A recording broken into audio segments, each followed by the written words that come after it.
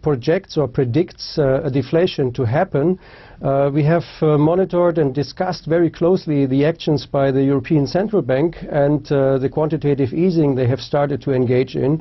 And in our assessment, the Council's assessment, if there were deflationary tendencies actually to emerge, then there would be enough ammunition in the arsenal of the ECB in order to counter that.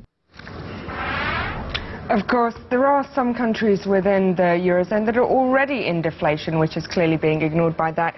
To discuss that further, I'm joined now by Naeem Aslam, Chief Market Analyst at AvaTrade.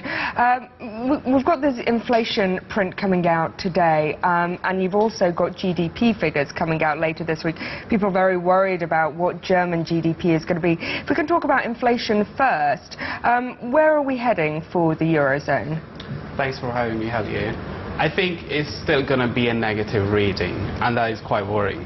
Yes, as you were saying that, there could be further measures coming up, but Mario Draghi, every time he wants to do something, he gets stopped by the Germans. Now, one important thing that I do wanted to point out is that I was looking at the ECB balance sheet, and they are saying they are expanding the balance sheet, but the balance sheet is not actually expanding. It is standing at 2.03 trillion, and if it falls under 2 trillion, that is a headline generator. So basically what the banks are doing, ECB is going on the market and is issuing loans to these banks, but in fact the banks are actually giving back to the ECB as well, and that amount is more what ECB is actually buying on the market. So that is going to create a bit of an inflation dilemma, and then ECB Draghi wants to do a little bit more, but whether Germans will allow that, that's a different question. Of course, we're still to see the benefits of some of the ABS and the covered bonds programs. Absolutely. We know the TLTROs have been going out quite slowly. The balance sheet is set to expand by another billion to, well, another trillion rather, to 3 trillion.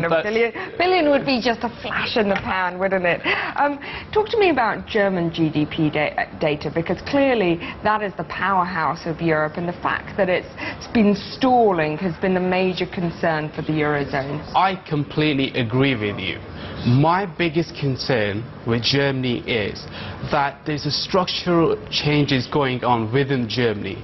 Basically, the cost of producing goods have also actually gone up, because, yes, we have commodity prices falling on one end, but the natural gas prices within Germany of producing goods, it's gone up. So what Germany really needs to do is it needs to improve its infrastructure, do more spending within the country, so that we can see a much better improved growth within Germany. Well, of course, power is the big question, because they were complaining about power prices, but this Germany is a country that banned nuclear power, and when you look at situations where BMW is moving factories to the US because it has an 80% cheaper energy bill, you've got to know that something is wrong. Absolutely. I mean, that is one of the main reasons, and this is my concern with Germany. If they are not going to address this problem and then bring in more sanctions on Russia, because the noise is getting bigger and bigger within Europe, and Germany is right on the forefront of that. They wanted to put more restrictions, more sanctions on Russia.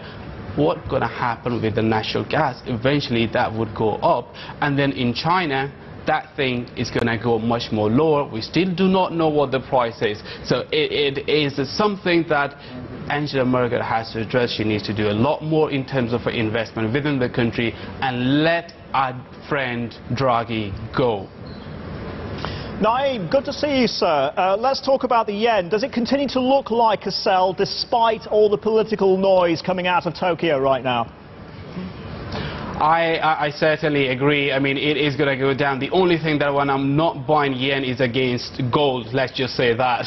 I mean, that is the only trade that we will not do it. But yen, it has a much room towards the downside, and we have a target of, we think that the yen could go towards 118 to 120, even though as that is a very bold call, but we do think that is a potential for yen for the next quarter in 2015.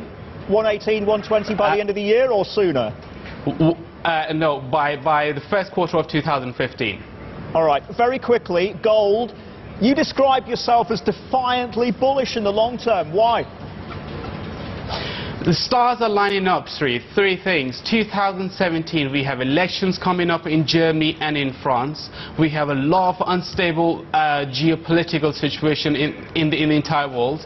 And then, secondly, yes, US would be increasing the interest rates, hopefully soon. But that is the kind of a situation that we are looking at. But if they do, the economy within the 2 years will be at the point where the equity market would be a lot more higher and the earnings will not be able to sustain. So that is a lot more volatility for the market, and that is the reason that we think that gold in the longer term is a definitely buy, and it is certainly something that everyone should have within their portfolio.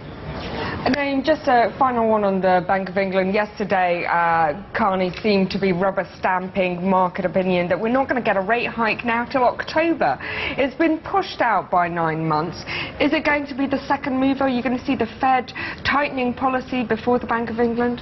Well, first of all, I did laugh on your joke yesterday as well. That was absolutely hilarious, and everyone was just laughing. It was a very good job on you.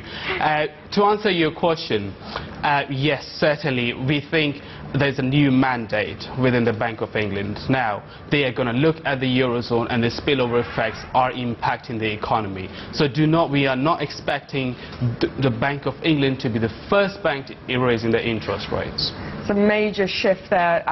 We all thought, I think, the Bank of England would be first mover. Well, thank you very much, Naeem Aslam from AvaTrade. Now, still to come on Capital Connection, what mysteries will be uncovered as mankind gets its first chance to